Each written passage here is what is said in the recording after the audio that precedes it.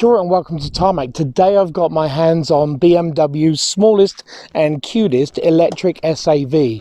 It's the BMW iX1 and it's all electric, and it's the X30 or xDrive30, so it's all-wheel drive too. Come, let's take a look at this. In all honesty, I think the theme for this piece should be more or less square, because every sort of aspect of this iX1 is very square. Look at the kidney head, or the kidney grille here, which is obviously not a grille because there's no engine behind it, but it's very square. It's very square-like. The headlights, they've got the BMW sort of ring around here, or making them look like the double headlights, but they are still very square and also very sleek, so they do come across here for the LED side of things. There's plenty of airflow down the side. There's obviously nothing going again into the engine because there is no engine, but there is some sort of venting coming under here to get to the battery system underneath. In terms of dimensions, we're looking at 4.4 meters in length and 1.62 in height. But as you see, again, it's quite boxy. The abrupt front is very straight down here with minimal overhang up front and also at the rear. The wheel arches, they're sort of almost square-like. They're not so archy anymore, and they cover, thankfully not square, but 19-inch feet here that have got the BMW M Sport sort of look about them. There is plenty of blue, as you've seen around the front there. You'll see the blue around the side here. You've got your M body kit here. R1 is in a sort of an Arctic white, but very cool as cool is white. And the door handles, look, they sort of flick up, which is kind of nice, but making sure that they're very aerodynamic down the side here. Around the rear here, you've got a lovely long roofline spoiler that comes right out here, blackened out privacy glass, more blue around the BMW logo. You've got some L-shaped LED tail lights here, your xDrive30 making you know which one it is, and is four-wheel drive and all-wheel drive. More blue along the bottom here, and a tailgate that opens up to 490 litres of boot space, so it's actually more than quite a lot in its category. And make sure that you know it's a sports utility, so you can take this in many places. Let's see what powers it. Now, behind this flap gives you access to your AC or DC chargeable battery, which is either 66.5 or a usable 64.7. That in turn, because it's usually uses around about sort of 16 to 18 kilowatt hours per 100 kilometers, will give you up to 440 kilometers of range. That in turn powers two electrical motors, which combined gives you 230 kilowatts of power and 494 newton meters of torque. 0 to 100 is roughly 5.6 seconds, and it's also got a lovely little boost handle, which I'll show you inside, which gives you 10 seconds of just extra oomph.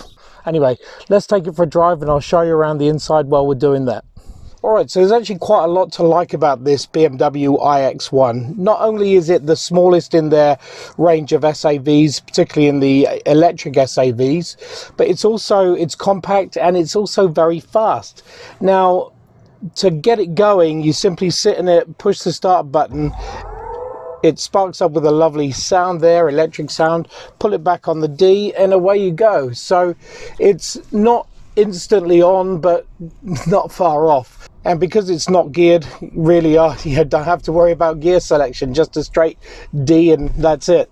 In terms of looking around the cabin here, it's quite spacious. The fact that there's sort of no sort of tunnel down the back here where it's minimal means that you can actually get 4 to 5 in here very well. The layout for the dashboard here, instrumentation and infotainment, all is in one dashboard, or one screen across here, but split when you want to go through. It's all touch screen, so nice and simple from there. And also, when it comes to your drive modes, flick down here, you go from everything from personal to sport to efficiency, or even sort of there's a creative sort of designy look about it as well. Steering wheel, really good in the hand, and steering is very BMW positive. There's a nice little boost button here that just uses all of that power and torque, so it really unleashes it. Actually gave me a little bit of a shock there, and it does. It's just a lovely 10 seconds of burst, which is great. Steering wheel itself, M Sport, so nice and chunky in your hand, and like I said, steering feels really nice and well weighted. Visibility all round, nice big windscreen here, round the back there, even the rear windscreen is very big, and also not compromised by the headrests, which is kind of good. Seats very comfortable. You'd expect that from a BMW anyway, particularly with the sort of M Sport spec. It's, you know, it's lovely.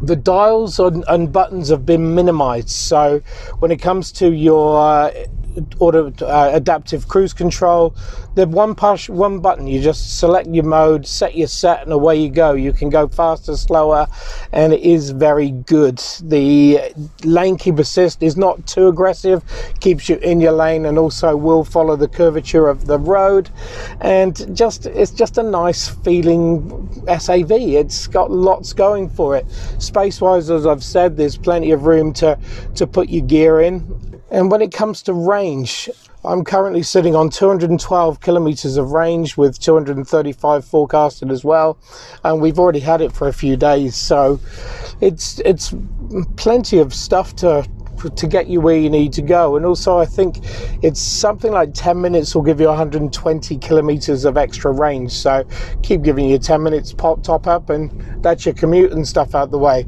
Stereo system's nice and loud. You got a nice Harman Kardon system that's got very bassy, which is good. The floating console doesn't get in your way, which is again great. Your phone, you flick up here, it sits and faces you, and also wireless charging with a little sort of band that keeps it nice and in place. Those in the back do have space, and everything else it's very intuitive, very BMW like. You know, although it's an electric and there's plenty of electricness around it, it's very easy to drive. And did I mention it's quick? Because it really is. It just picks up very nicely.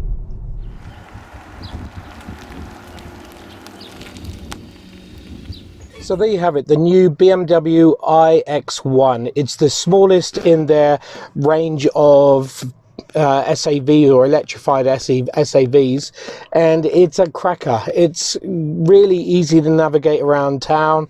It's compact size, and also, but it feels quite substantial when it's on the open road as well.